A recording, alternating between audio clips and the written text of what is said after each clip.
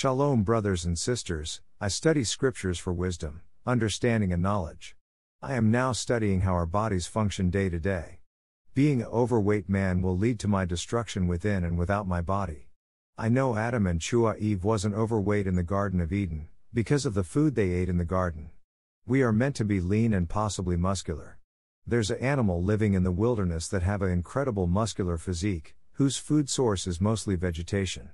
Look at this muscular animal who is still to this day, eating as Yahuwah intended it to. Nature can be an absolute motivational example of how we can obtain a muscular physique. Cleansing my temple to its intended physical condition is added study along with my studies in scriptures, brothers and sisters. What happens when the body is in ketosis? Ketosis is a process that happens when your body doesn't have enough carbohydrates to burn for energy.